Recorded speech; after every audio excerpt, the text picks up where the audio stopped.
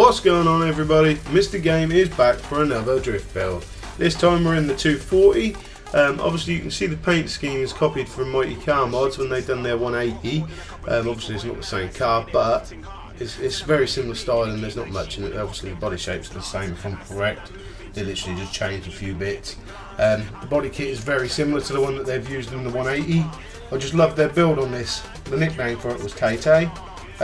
Obviously I'm still using the TMX Trustmaster steering wheel with the T3PA pedals.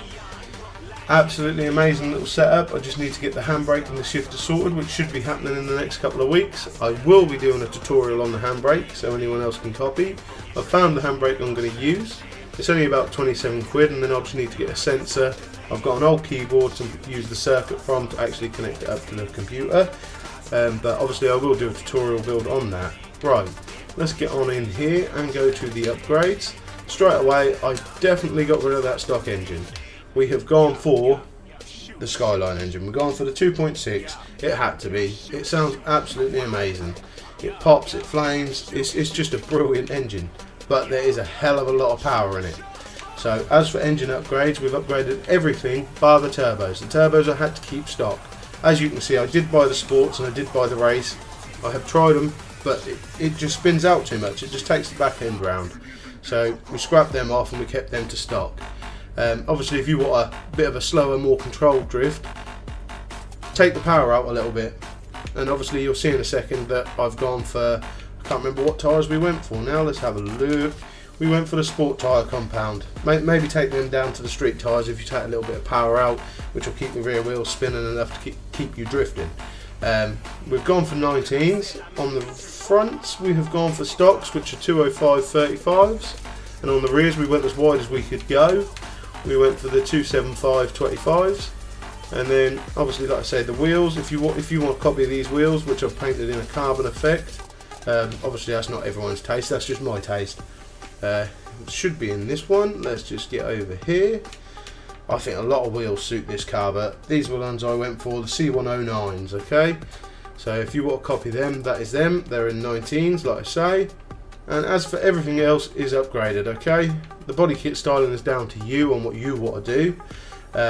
As for the tune that I've put into the car, I'll quickly show you here. On the tyres on the front, we've got 34 in the front, we've got 29 in the rear. Gearing, I have altered the gearing a little bit. I've definitely altered the final drive, and I definitely altered fourth gear, because when you were getting into fourth gear it just wasn't giving enough oomph. So I have moved that. Obviously you can copy the settings. You can see there in the little gearing chart down on the left there that fourth gear is very short, but it does work. Alignment, we've got 4.2 on the rear, the fronts. We've got 0.8 on the rears. The toe, I have adjusted the toe slightly. We've gone for a 0.5 on the front, a minus 0.3 on the rears, and we're going for a 6-degree angle again. Anti-roll bars, I don't think we really touched them, but obviously if I have, just copy the settings. Springs, same again, just copy the settings, guys. I mean, if this works for you, it works. You might have to tweak it a little bit. The brakes I definitely have moved about. I've put the balance mainly to the rear, and the pressure I did up. It just helps when you're trying to get it a bit more sideways and you're just trying to slow down a little bit. It doesn't make the car straighten up, is what I've found. Acceleration, we've gone for 85% on it.